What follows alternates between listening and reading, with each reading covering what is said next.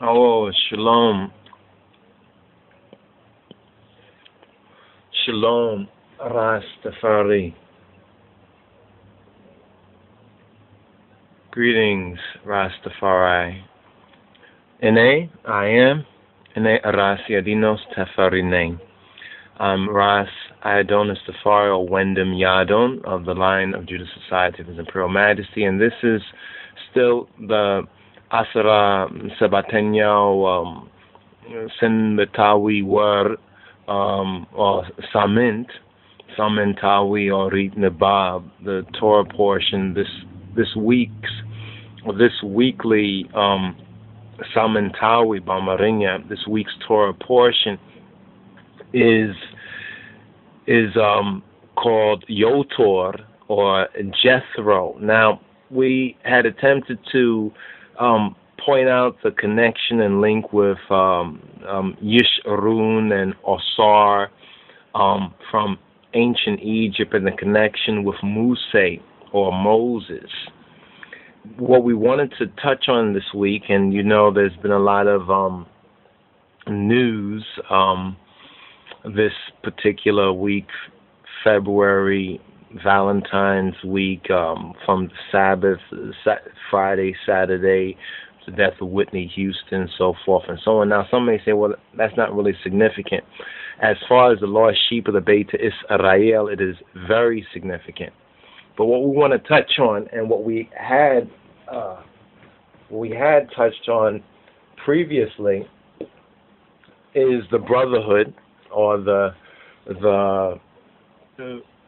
reformation of the adjudication, because we read previously in this portion, chapter 18, concerning Muse and the advice that his father-in-law Jethro had given to him concerning what he was doing in judging the people from evening to morning and being all alone in that task. Now, this will help us to bring even this forward for a moment. Now, this is Cherui, or Horus Cherui. Bamarinya Cherui means the chosen from the Ge'ez. In the Ge'ez, or the Ethiopic, Cherui means chosen, or the elect. So it's a part of the Afro-Shemitic language, the root. This is further confirmation and verification. This is further verification that the root of ancient Egypt is the Tob, or the Tobia. The Bible calls it a land that is shadowing with the wings. Now, which particular wings? Well, these particular wings, right here. The wings of the Cherui Behutet wings. Now, we also find that in this particular sabbatical portion that we're about to touch on. So let's bring this a little more to size so you can see this more fully right here.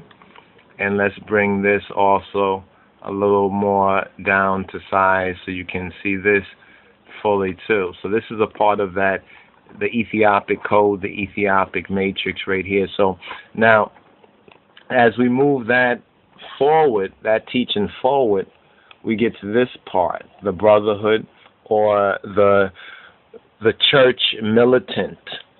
The church triumphant. In order for the church to be triumphant, the church must be militant about the good news, about the gospel. And the advice that Moses' father-in-law, Yotor, had given to Moses concerning the adjudication and the administration of justice was the subject matter of our previous Torah portion reading and feeding, which we're just going to briefly recap. And that is concerning Exodus chapter 18, beginning roughly around verse roughly around verse 17. Well, the whole section is very interesting.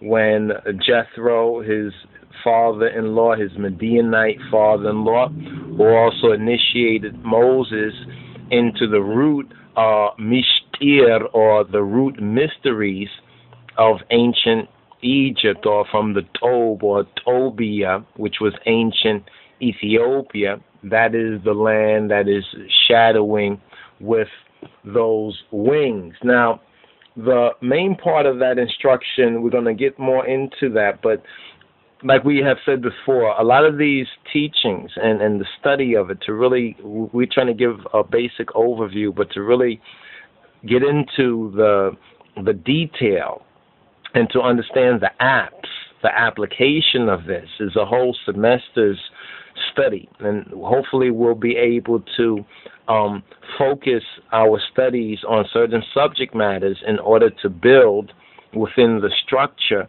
of the kingdom of the heavens and prepare for the millennial kingdom of the King of Kings and his Christ.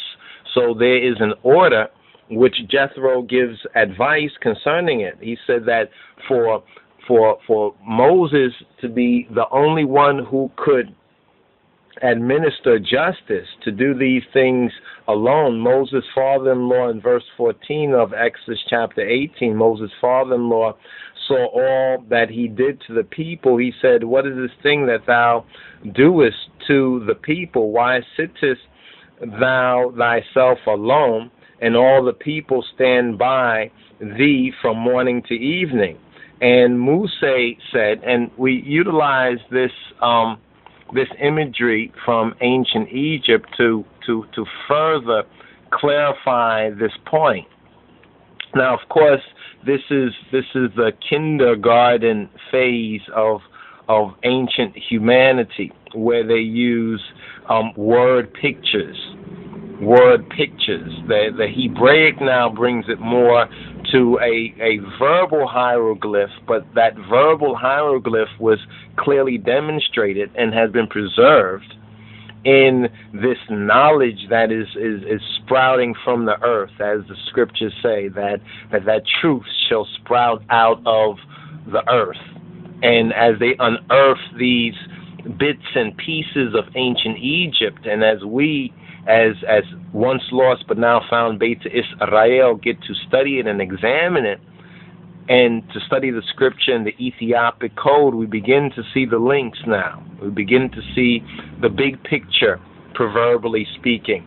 So Moses' father-in-law, Jethro, seeing that Moses was personifying a very important feature of the ancient order, but somewhat overly symbolical.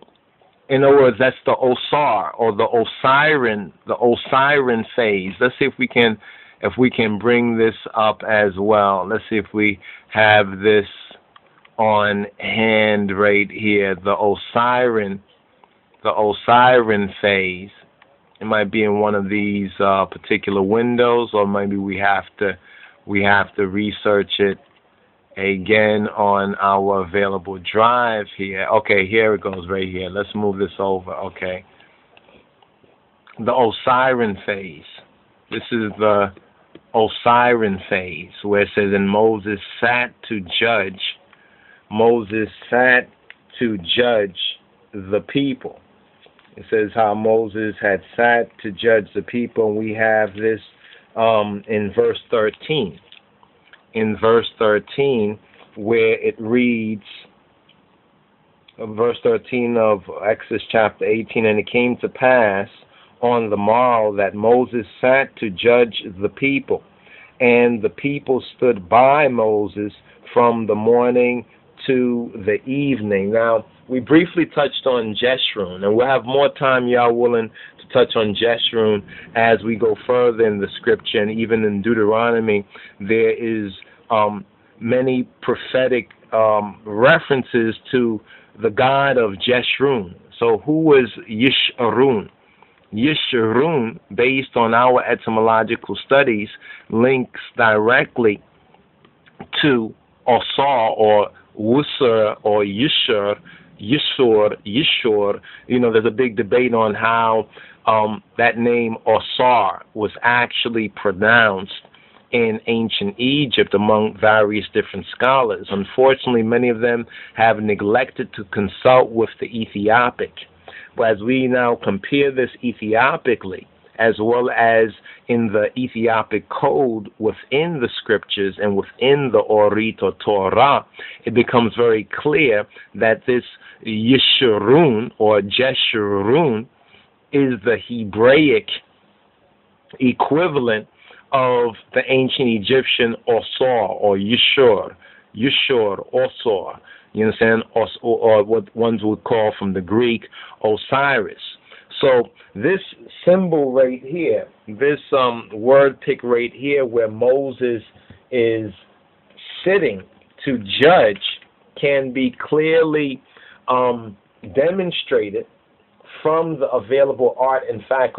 Let's remember this, that the Israelites were in Egypt for some 400 plus years. This means that they were, culturally speaking, Afro-Shemitic. Culturally speaking, they were Egyptians, like the black folks in America being here for 400 plus years. They are very much American. They think within that paradigm. So if one were to reconstruct our story thousands of years later that was written in this approximate time, one would need to understand the American culture and the world, the seclurum of this particular time. So the same thing is true for us seeking to understand the Bible or the Old Testament.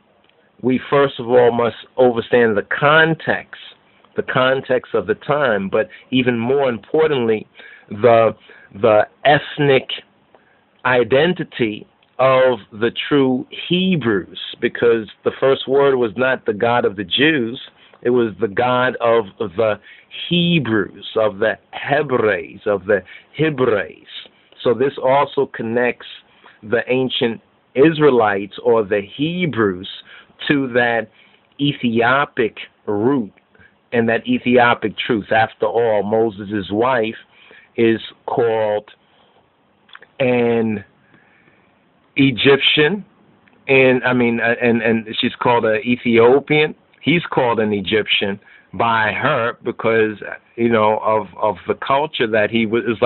It's like African Americans show up in an American uniform, an American military or some sort of uniform. What would an African say? An African would say this is American. He's an American, even though it could be an African just wearing the uniform. And this is the same case with Moses when we first meet up with Moses fleeing and being in the wilderness and helping the daughters of Yitro or the daughters of Jethro, who was the high priest of Midian. So we can go through some of this additional evidence here. You see this right here. This is also important because they said this was the most ancient glyph for Osar. So you can clearly see that the throne is here and the eye is here. And then this one represents the determiner for the God, this seated figure right here. And they said this was the oldest representation of Osar, or Hebraically Yeshurun. So the connection of Moses, and I wanted to just share this with you. This is a glyph. We use this also as Osiris, Isis painting or picture, very beautiful and symbolic of the racial identity of the Egyptians, but moreover also of the Israelites. So this glyph, or this pic right here, could stand in for Joseph and the Asenat story, or the Asenite story, as well as Moses and Sipara, Moses and Sipara as well, because we need to utilize word pictures in order, first of all, to put our story in its proper context, visually speaking and racially speaking, because a lot of half-truths and outright lies have been told to our people, and this is part of the problem, the ignorance, not knowing the truth. Christ, our black Lord and Savior, says, "Ye shall know the truth, and the truth shall set you free." Now, in moving forward with our teaching for the 17th Sabbatical reading and feeding, known as Yitro or Yotor or Jethro in the English, we're going to move past this right here for right now, just to recap. We're going to keep this around for a moment, the Heru Behutet, or the chosen's flying wing, flying disc. Some say this could be an ancient Egyptian description of flying craft. Now, within the portion of our narrative concerning the Israelites at the Mount, this is very interesting, because from all description, it's obvious that some sort of craft, you understand, a craft from a higher civilization, not from this world, obviously was associated with that particular mount, the Mount of the Revelation of the commandment, which were 10 words. The 10 words. That's another matter that we like to touch on as well. Many call it the 10 Commandments, but if you study it, you can document that it's not the 10 Commandments, rather it is the 10 words. The 10 words. It's one commandment with 10 articles.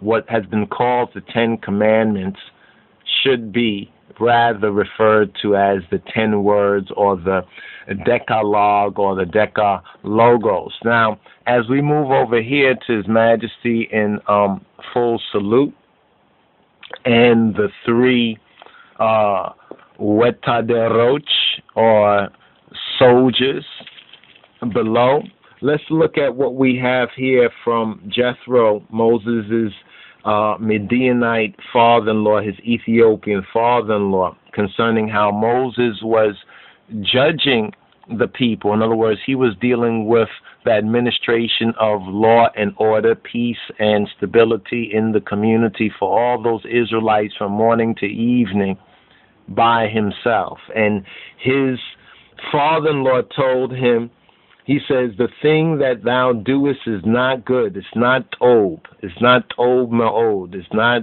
very good." Well, really, he says not tob. It's not good. "Thou wilt surely wear away, both thou and this people that is with thee. For this thing is too heavy, is too kabod." You understand? Or kavod is too heavy for thee. "Thou art not able to perform it thyself alone." To judge this people thyself alone. And even in ancient Egypt, in the judgment hall scene of Ma'at, where we have Asar on the throne, you look at the top portion of the so-called Book of the Dead, or the Purtim Cheru, and you will see there are 42 assessors, 42 assistant judges that also help to administer justice. This is for good order, because we're speaking about a people now coming out of captivity. They have to be responsible for their own law and order. Otherwise, they would not be able to make it out the wilderness, or survive in the wilderness, or enter into the promised land, or conquer the promised land. And my brothers and sisters, neither will we. So let's hear Jethro's advice right here. Jethro goes on in verse 19 to say, hearken now thou to my voice. I will give thee counsel, and Ha-Elohim Baruch Hu, the true God, shall be with thee. Be thou for the people to God word. In other words, you be to the people to God, that thou may bring the causes to God. In other words, bring their abetuta, bring their petitions to God. And then he goes on to say, and thou shalt teach them ordinances.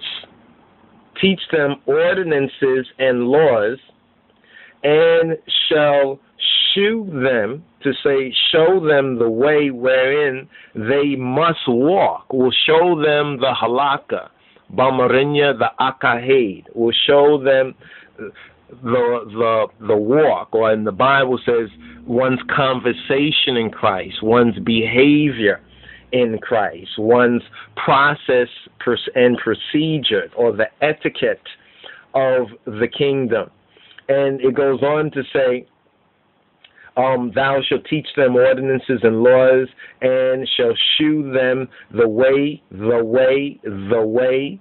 And what does Christ, the Moshiach, says, the way, the truth, and the life, wherein they must walk, and the work, the sirah, or the work that they must do. Not that they can do it if they want to. No, the way that they must walk in order to be overcomers. This is why Revelation says that those who are those overcomers keep the commandment of God and the testimony of the Moshiach, of Yehoshua, of Jesus Christos, known as Jesus Christ.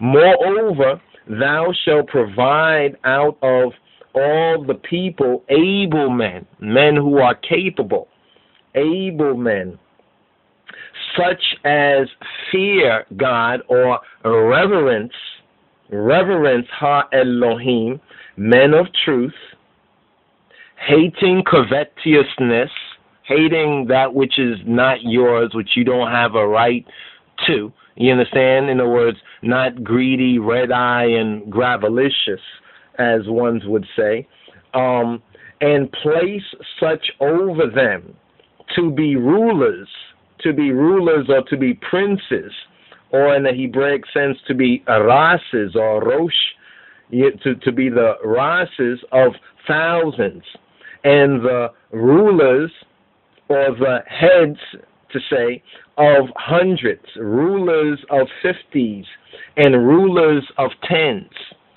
Now, if what I know serves me correctly, this is the fundamental military order. This is the basic, it's still even practiced to this very day, although they add in other sub commands betwixt and between these four main commands, or these four main posts or positions. So the 1/10 is the corporal. The 1/50 is the sergeant.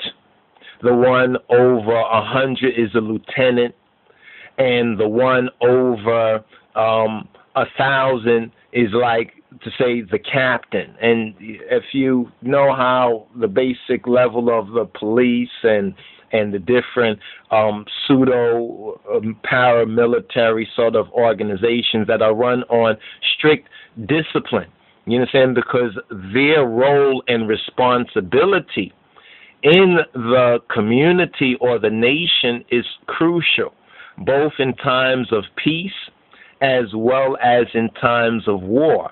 And the key is the discipline. This is why Kedamawi Haile Selassie teaches us and reminds us that discipline of the mind is a basic ingredient in genuine morality and therefore spiritual strength. So when we speak about discipleship, You understand? This is the beginning. This is exactly where we begin at this particular level right here with the advice of Moses' father-in-law and the high priest of the Midianites, the one who initiated Moses, so that Acts 7:22 can say that Moses was learned in all of the mysteries or the wisdom of the Egypts, and he was mighty both in word as well as in deed. Verse 22, Jethro says, and let them, this fourfold sort of a military structure, and the church is still based on this. This is why we was highly recommending the Didascalia, because in the very beginning, the Didascalia, J.M. Harding's version, it actually points that out, the structure of the church. The church has a sevenfold structure. The church has a sevenfold structure, but the base, notice the base, it's like a pyramid in a sense. You have the base, which is fourfold, and then you have the side, which is threefold. And this is the basic structure that we have here, and the so-called geometric shape. After all, he called his son out of Egypt. And let them judge the people in all seasons, year in, year out, season in, season out. And it shall be that every great matter they shall bring to thee, but every small matter they shall judge. So shall it be easier for thyself, and they shall bear the burden or bear with thee. If thou shalt do this thing, and God, Ha Elohim, command thee so, then thou shalt be able to endure. Endurance, to endure. And all this people shall also go to their place in peace. Be-salam. So Musa, verse 24, hearken, he Sima'ah or Shema. He hearkened or heard and obeyed to the voice of his father-in-law and did all that he had said. Verse 25, and Musa chose able men who were capable, willing and able, out of all Israel, and made them heads over the people, made them Rasses. They became Rasses.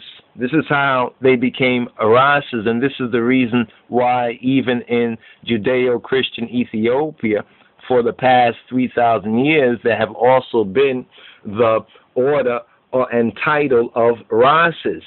They were rulers, alaka of thousands, like a major or a captain, rulers of hundreds, like lieutenants, rulers of 50s, like sergeants, and rulers of tens, like corporals, or in the churchical sense, diakon. Diakon actually refers to 10, like the Decalogue, the deacon. You understand that dia refers to 10. So we have this basic structure once again, so we can see even in the New Testament sense, it is based on the spiritual truism of the structure and the word from the Old Testament. So it goes on, two more verses, says, and they judge the people at all seasons. The hard causes, like the hard cases that were beyond their purview, they brought to Musa Bamarinya, meaning the head of a fraternal order, and in this case, the fraternal order of the Lewawian, of the priesthood. But every small matter they judged themselves. Every matter that was in their purview, that they had the statutes and they knew the pertinent laws concerning the small, the regular sort of issues, you understand? They judged themselves. Verse 27, and Moses let or allowed his father-in-law to depart, and he went his way into his own land. It doesn't say what land he went into, but we know that being a Midianite, Midian was a province, like Arabia was a province of ancient Ethiopia. It's like you have Texas and Canada and so forth and so on, and Hawaii. You know, they are parts, states, they call them today, of the United States of America. And after all, ancient Obia or Ethiopia, you know what I'm saying? Ethiopia was and still is, spiritually speaking, an empire. So let us understand that. So that's what I wanted just to catch up with. So now we can then now go forward to the commandments, because remember what verse where were we? Verse 20 and 21. Highlight those verses if you can. Verse 20 and 21. And let's bring this up here, Bamarinya. I think we're in chapter 19 right here, but we'll just scroll back to chapter, here we go, chapter 18. Let's go back to chapter 18, verses 20 to 21, and get a read of this. And I will translate. Here we go, right here. So it says, Besima'av, Wawalid, Wamenfes, Kedus, Ahadu, Amlak. And here we go, right here. It says, Shar'atunim, Higunim, Astamracho, Yemi Hedu Betin, Menged, Yemi Yadar Gutinim, Shara Hulu, Asayacho. Sher'atunim or Sir'atunim, which is like to say, when we say in Hebrew the Seder, it really refers to the order. The ordinance is the order. The order. In some sense, it's a structural order. It can also refer to a ceremonial order. So it can have, order can be a ceremonial order, or it can be more like an application, and usually referring to religious or spiritual or holy festivals. How these festivals is like keep the Sabbath, kedus. You know, what is done, what is to be done, what is not to be done. The higunim astamracha, well, that's his law. So his order, it says, his order and his law, astamracha. Now, many people have made you believe that up until Moses, there was no law, because the Bible says the law came through Moses, but grace and truth came through our Lord and Savior, Jesus Christ, Yeshua HaMoshiach. Well, that is true. But then if you go further to the Old Testament, Yahweh says concerning Abraham that he kept my charge, he kept my laws, he kept my command and my statute. So there were laws. You understand? There were laws before Moses, but at this state of a nation building, after 400 years of bondage or being in another land and assimilated somewhat into another culture and another people, and neglecting your own promised land and your own inheritance, that was the state of the Beit Israel. Now, as they were coming out, they had to be reconditioned. You know, they had to be reconditioned. You know, it's just like black folks or Negroes, if they decided to go to Africa, they would also have to be reconditioned, relearned, retaught, reprogrammed, I guess you can call it. Verse 21, it says, Antem, and you, male, kahizbu hulu, awak iwochin, in other words, knowledgeable ones from all the people. So when it says able, here the Targum will be awak iwoch, in other words, mature, adult. Another way of saying awaki would be adult, but literally it means one who knows, one who's a knower, not one who is ignorant. Antemka hizbuhulu awak iwochin egziabiharin yemiya farutin, and ones who reverence or have a farai to teferi. In other words, they have a reverence to the sustainer, egziabihir, to Yahweh. Yetamenu, those who are faithful, those who are tamen or yetamenu. Ye gifnema reba yemia telutina soch miret. Violence, and like to say violence and extortion and corruption, those who hate that, men who hate that, miret, choose them. And that word miret, bamarinya, when we look at that in the Gu'is, that is the word from the root charui. Charui. That's from that very root charui, to choose. And khair, even in egziab, khair also is that chosen, that goodness, that election, the khair.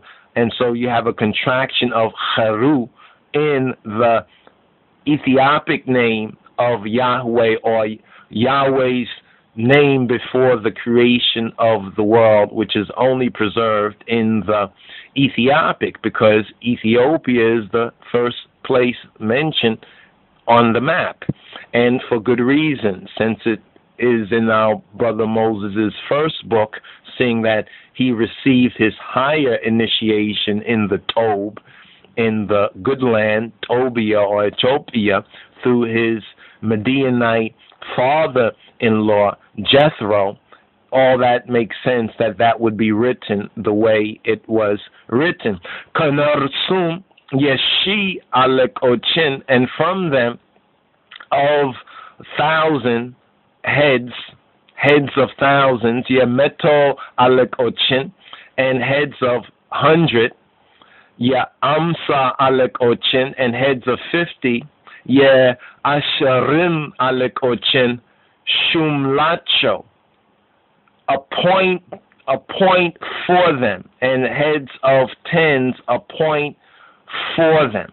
So the basic idea here is that there's a qualification, and notice there's a qualification, a very detailed and very appropriate qualification. Even today, in any business or organization, if you choose people like this and are able, Yah willing, pray, and Yah give you good co-workers and co-laborers like this, then you will have a successful business or a successful endeavor.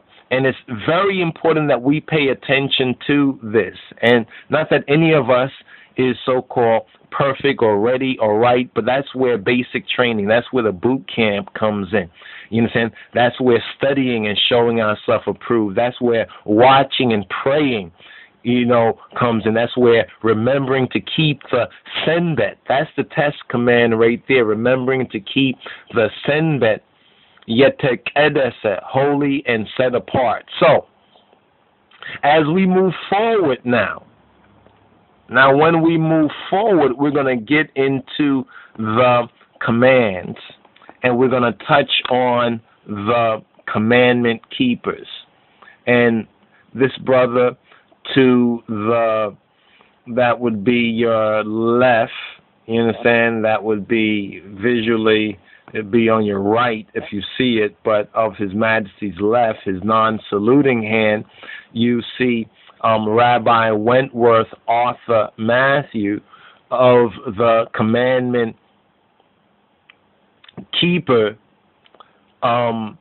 congregation, one of the oldest of the black Hebrews, the Ethiopian-Hebrews. It's from him that we derive the description or the name of being Ethiopian Hebrews. And this brother went on the record as early as the 1920s and 30s to say that he derives his spiritual authority from Kedamawi Haile Selassie, who is not only King of Kings of Ethiopia, but he is the true King of Israel upon the throne of David.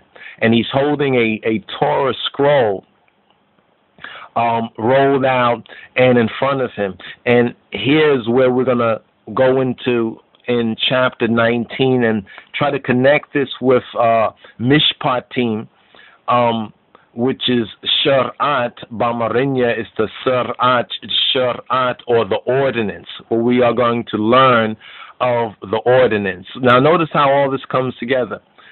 Jethro, he saw what Moses was doing all by him lonesome.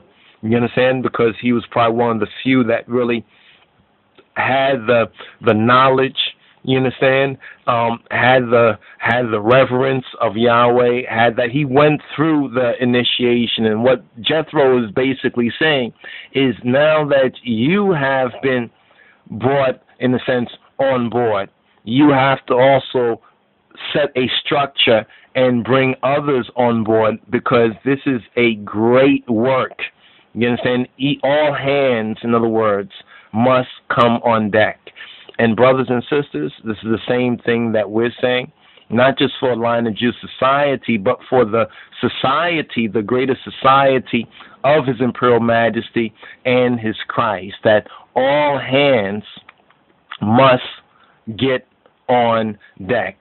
So, brothers and sisters, stay tuned. We're going to get into, Yahweh, and get into the commandments, or rather, see, we have to even train ourselves out of it, by programming. We hear the 10 Commandments, the 10 Commandments, the 10 Commandments. But as we study it, we learn that it's actually the 10 words. Here it goes right here. It's the 10 words. The 10 words which comprise one commandment.